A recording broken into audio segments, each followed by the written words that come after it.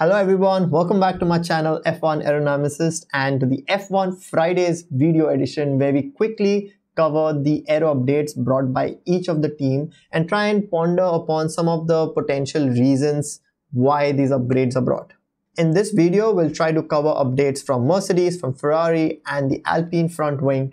Well, after the Monaco Aero update in which Mercedes got new side pods, new floor and new engine cover, it was kind of expected that a front wing was coming. Now, why is a front wing expected to come? Simply because the front wing determines the rest of the flow conditioning to the rear of the car, right? So what have Mercedes done with this new front wing? Well, the entire front wing has kind of changed. The chord-wise and the span-wise distribution of all the elements have changed. In particular, the integration of the first element with the nose has changed. Instead of dipping up, it now dips down. And there is no real inboard loaded or outboard loaded philosophy on this wing. The wing looks quite evenly loaded throughout the entire span, which is kind of indicative of them trying to target efficiency and cleanliness over a certain type of target philosophy in a way. Another really big change is the difference between the wing tip elements. Mercedes had their unique design in which they had their tips exposed. It was kind of a loophole that they found in the regulations. And what it allowed them to do is kind of generate really strong vortex structures, which would roll up and control the tire squish from the front tire, which would kind of do the management of losses going into the flow.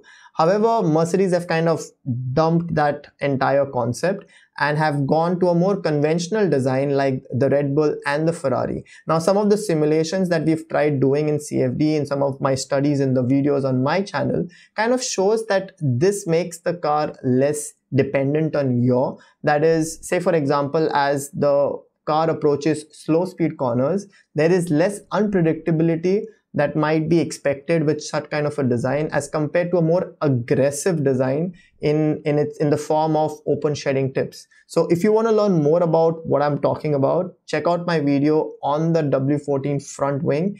Well, let's come to the Ferrari. Ferrari has got a beam wing update, which might sound small, but it is a very big upgrade for them because this is a very Red Bull inspired upgrade, I would say, because they are the first team after Red Bull to have moved on to a single element beam wing, and they've combined that with a T-tray type of secondary element, which is quite neutral in its own right, almost forming a biplane configuration that Red Bull started with last year.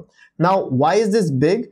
A, because it would definitely give you a reduction in drag, so a slight boost in top speed, but it might be really big because there have been a lot of rumors of how Red Bull are using their DRS in combination with the single element beam wing to try and create a stall mechanism that would potentially explain the big delta in speed that they have.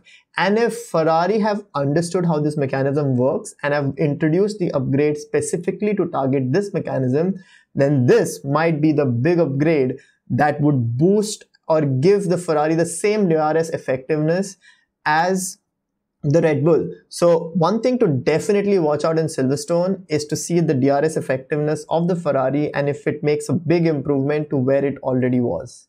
Having a closer look at the Alpine front wing, what you can clearly see is the redistribution of the front wing tip elements. You've gone from a very even distribution of element 1, element 2, element 3 and 4 to a very biased distribution towards element 1, an extremely thin element 2, 3, 4 wing tip cord and wing tips in a way.